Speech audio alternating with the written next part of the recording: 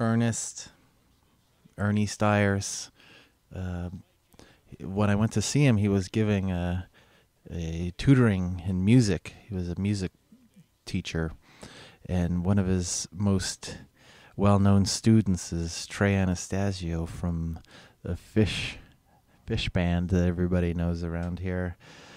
While photographing him, we of course took some pictures around the house, his piano, and of a couple of his students. But we ultimately wanted to get a picture of his old car. He sometimes drove around with it. It was a beautiful day, so I actually was standing on the bumper of the car and kneeling on the hood as we drove down the.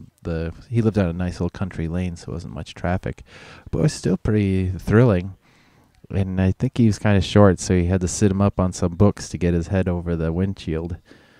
But he was pretty excited about it, and it was a lot of fun to do. And he just